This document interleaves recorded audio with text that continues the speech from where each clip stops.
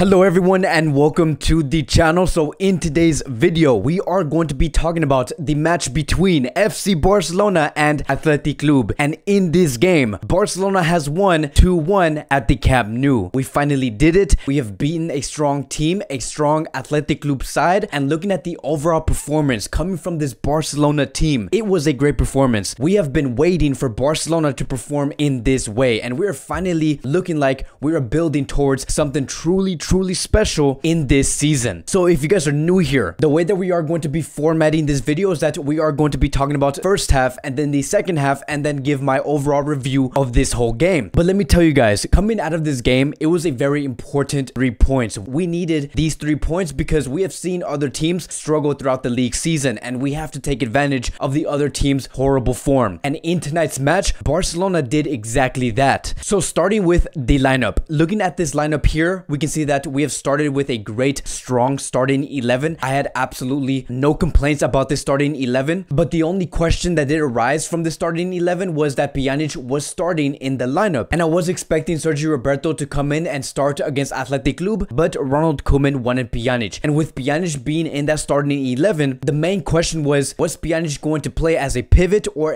as a interior midfielder? But obviously, as we saw the game, Pjanic was being handed the role of a interior within the midfield, because let me tell you guys, if Pjanic were to play as a pivot in that midfield, it would be a complete disaster. But overall, it was a great lineup. I had no complaints. I do think that this was the right lineup moving forward up against Athletic Club. But now going into the first half, I'm going to be very honest with you guys, but I honestly did believe that Barcelona were going to go up against Athletic Club going on a slow start, something that we have seen Barcelona do so constantly throughout this season. But in this game, that was not the case. Barcelona played with high intensity. They played with a very high tempo, and it really was showing on the field who was in charge of that game, and it was FC Barcelona. Barcelona as a whole, as a collective, were doing very well when it came to intercepting the ball, when it came to having successful pressures on the field and not allowing Athletic Bilbao to play on the field. Bilbao were really struggling on trying to play their own game at the Camp Nou. But what I believe was truly key within this game, and we're going to go very tactical within this key point, because I do think that what was very key in this game was how Ronald Koeman placed Frankie de Jong on the field, because in this game Frankie de Jong was functioning as a pivot in that midfield, and so because he was handed that role, there were many times where Ronald Araujo was receiving the ball from that defensive line, and one of the players that was dropping between Samuel Umtiti and Ronald Araujo was Frankie de Jong. And the main reason why he was dropping that deep, it was because he wanted to give Araujo that comfort that he was going to be there to distribute the ball. Araujo right now is not the best player when it comes to distributing the ball into the wide areas like on the right wing or on the left wing, which is again the reason why Frankie de Jong did drop back, is to give that extra security. And so with that tactical tweak coming from Ronald Koeman, that did 2 things. It was one, like I said before, it gave better ball distribution from the defensive line, something that Barcelona do highly depend on when it comes to playing their own game. And the second thing, which I believe is the most important key point, is that it really gave the opposition, Bilbao, a very hard time to pressure the defensive line, because when Frankie de Jong was there between Samuel Umtiti and Araujo, it was a 5-man defensive line, and one of the players eventually from the opposition had to pressure one of the center backs, and once they did that, it gave Barcelona one option to pass into the midfield, and that is what Barcelona wanted to do. They wanted the opposition to press the defensive line in order for the midfielders to be open, and that is what gave the Barcelona team a huge advantage on the field. And besides Frankie de Jong, when he did not have the ball, the main center back that was in charge to distribute the ball was Samuel Umtiti. Samuel Umtiti in this game was world class. Every play that did start from the defensive line came from Samuel Umtiti, and I do think that if Umtiti continues to play in this way and he continues to better his form, he is going to be one of the best center backs in Barcelona. And I'm happy to see that Samuel Umtiti is really progressing as a player, because we really did need a center back such as him. And so on the ball, he was showing that he was extremely solid. His passes were superb, and off the ball, he was doing extremely solid also. This is a player that does want to go back into the world class stage. This is a player that wants to prove that he is one of the best center backs in the world, and he did provide that against Athletic Club. And as for Ronald Araujo, he was very attentive as always, making great defensive plays. And I remember when Ronald Araujo was having that interview a couple of days ago, and he was explaining how Ronald Koeman did greatly help on how he defended on the field, because Koeman was a player that did play as a center back for FC Barcelona about 25 years ago, and I'm happy to see that Koeman is trying to implement what he has learned as a center back of Barcelona Barcelona to Ronald Araujo, because what ends up happening in the end is that once you do implement those type of defensive duties and what you have learned to Ronald Araujo, it is also going to be translating towards the other players in that defensive line. And so look, I don't know if you guys have noticed, but the majority of the time so far in this video, I am talking about the defensive line. And I think that that is very important because Barcelona was a team that needed a great defensive line and a defensive line that they could trust, because you know what ends up happening in the end? Barcelona ends up being in control. And when you do have a team that's in control of the game, your attack is also going to perform much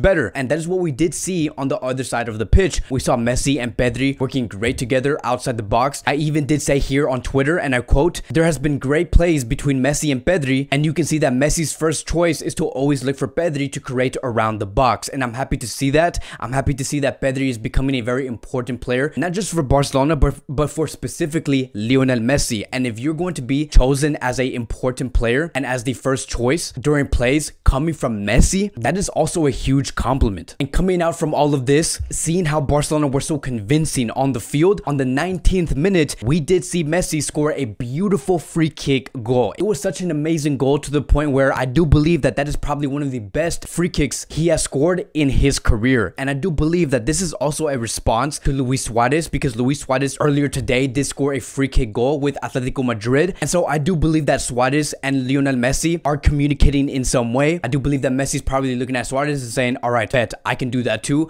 I'm going to do this against Athletic Club. And I'm liking that friendly and healthy competition between Luis Suarez and Lionel Messi, because even though they do not see each other on the field or speak to each other on the field, they're speaking each other through football. And that is Messi scoring for Barcelona and Luis Suarez scoring for Atletico Madrid. It is a great thing to see. And with this goal coming from Lionel Messi, according to Opta, it says here, Lionel Messi has scored his 650th goal with FC Barcelona in all competitions. 49 of those goals came from a direct free kick. What a goal from Lionel Messi. Now I want to go into the second half, and I'm not going to go too into detail on what did happen in the second half. I'm going to be more goal focused within the second half performance, because in the second half, to basically summarize it up, Barcelona and Athletic Club were very leveled. And that does not mean that Barcelona dropped a level. What ended up happening was Athletic Club upped their level. And we were in a position where we were eventually going to see Athletic Club score their goal, because Athletic Club were showing strength within the first 10 minutes. And about 4 minutes later into the second half, we did see Athletic Club score their first goal at the Camp Nou. But it says here, according to the stats, that this was an own goal coming from Jordi Alba. And to be very honest, looking at this goal again coming from Athletic Club, the one thing that I do not understand is why Jordi Alba continues to let himself commit such sin in football. Like, why do you continue to get ran over in that way? And I know that Athletic Club knew exactly what they were doing. Athletic Club did try their one thing that they know the best, and that is to make those crosses into the box, because our defensive line, especially for Langley and Jordi Alba, they cannot defend any crosses. They cannot defend any set plays. And Bilbao did know that. And that is exactly how they did score up against FC Barcelona. And it's very hard to see Jordi Alba score that own goal, because he does such a great job when it does come to going up forward and contributing into the attack. But when it comes to defending, Jordi Alba completely dismantles FC Barcelona. But the bright note I would take away from this, which was immediately after this own goal, was that Barcelona continued to fight. Barcelona did not put their arms down. This is something that we did see in the previous matches, especially against Athletic Club, where every time Athletic Club did score, Barcelona looked like they were afraid. Barcelona looked like they did not want to play up against Athletic Club. But in this game, it showed that Barcelona has progressed. Barcelona continued to control this game and wanted to gain possession and create plays in their final third area. And that is a huge improvement coming from Ronald Koeman's FC Barcelona. And later in the game, we did see Sergio Roberto come in. For Pjanic, I did expect Sergio Roberto to become as a central defensive midfielder under Ronald Koeman and have Frankie de Jong play a more advanced role, because we did need an extra attacking threat coming from Frankie de Jong later in the second half. But eventually, on the 74th minute, we did see Antoine Griezmann score for FC Barcelona again, which did lead Barcelona 2-1. And it did come from a great assist coming from Mingueza. I did not expect Mingueza to run down the pitch and assist like that for Antoine Griezmann. It was a great goal. It was a goal where it did look like it was a Barcelona goal. I'm happy to see that Koeman is really trying to make this team play as a collective. And with this goal coming from Antoine Griezmann, he continues to show why he is so important for this team. Like, no, we're not going to see that Griezmann that we did see with France or Atletico Madrid. We're going to see the Griezmann that plays in a Barcelona shirt. court, he is still very important, but not in the way that many want him to. And with this goal coming from Antoine Griezmann, in the past 8 games, he has scored a total of 5 goals and provided 4 assists, which is a huge statement coming from Antoine Griezmann. But that's going to be it, right? That is going to be the summary of the first half. In the second half, I do believe that overall, this was a great display coming from Barcelona. Dembele played well, Pjanic played well, sometimes Jordi Alba played well, Mingueza played well. These are all players who are really upping their game, especially for Dembele. I feel very sorry to see that Dembele cannot contribute in any way when it comes to being on the score sheet or providing an assist, but those things are going to come. You can see that Dembele has been working very hard on the field to contribute in some way. I do want to give some appreciation towards the young Frenchman. And the other thing I do want to say is this. Yesterday, we did see a report come out saying that Messi is completely sucking away the life away from FC Barcelona because he does charge 560 million euros every 4 to 5 years. And that report really did make Lionel Messi look like the bad guy. There were so many people on the media saying that, so this is what Messi is to Barcelona, just a guy that likes to take away money from this Barcelona team. No wonder Barcelona is so bankrupt. But that is not the case, right? You and me know. For those of you guys who are watching here, every person that follows Barcelona know exactly why Barcelona is bankrupt. It is not because Messi charges 550 million euros on a 4 to 5 year contract. It's not because of that. It is because of a multitude of other things that Bartomeu has done in this club when it comes to negotiating the deals and the fees to these players, to negotiating the salary for every year of these players. There were many poor decisions that were being made in the past 4 to 5 years, but in this report coming from El Mundo, they want to say that the only reason why Barcelona is bankrupt is because he charges 550 million euros every 4 to 5 years. But that is not the case, my friends. Messi is a player that deserves every ounce, every euro wearing the Barcelona shirt. So do not be fooled when you do see that type of title. There is going to be trolls out there. There is going to be people saying that Messi should leave and he should go to a different club, because that, El Mundo, whoever's in charge of that, that is what they want. They want to see Lionel Messi move away from FC Barcelona. They want to see this Messi and Barcelona relationship end in a very bad ending. And as of now, when it does come to this situation here, there has been many reports stating that the lawyers of Lionel Messi is going to be wanting to sue either Bartomeu, Tusquets, or the other board members within Barcelona, because this type of information that we are currently seeing is not normal. The type of details and the type of information that's out there in the cover of a newspaper is something that's extremely confidential, and the only people that know about what Messi's getting paid within his new contract are the people that are running La Liga, the people that are running Barcelona, and the ex-president. Those are the only people that know about these details. And so the fact that El Mundo knows exactly how much Messi is getting paid, one of these people is putting out this information just for the sake of having tension between Lionel Messi and the club. I have no idea. There is so much conspiracies going on right now, but something is not right, and Messi's lawyers is taking action. But regardless of that, I do see a very motivated Messi going up against Athletic Club. He was doing extremely well. He was pressuring. He looked very angry. He looked like he wanted to make something for himself, and he wanted to prove that he can still contribute for this Barcelona team. And let me tell you guys, when we do see a motivated Lionel Messi, we do get the best version of Lionel Messi. But that is it. Barcelona is in second place within La Liga. Barcelona are 10 points behind Atletico Madrid. We still do have a lot of work and a lot of games left within this season, but we can do it. It's going to be a very tough road ahead of us. But for a team who was in 8th place a couple of months ago that is now in second place, I do want to applaud Ronald Koeman's FC Barcelona. They have been doing a great job so far in 2021. But that's going to be it for today's Barcelona post-match review. Let me know what is your favorite moment coming from this game. What was your least favorite moment coming from this match? Let me know in the comment sections down below. Again, thank you guys so much for watching, and I will see you guys in the next